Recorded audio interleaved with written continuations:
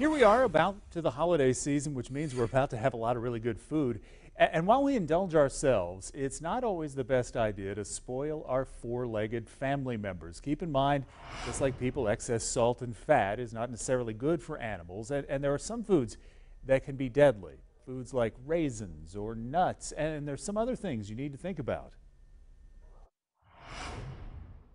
Some of the things that people aren't aware of that you might be feeding from the table by accident would be onions, garlic, even the seasoning of garlic that they say is enough, like in a baby food, can be almost deadly for an animal.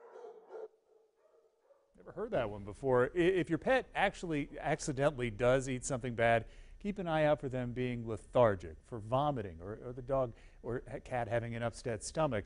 Full list of the foods, both good and bad, to share with your animals at WSPA.com.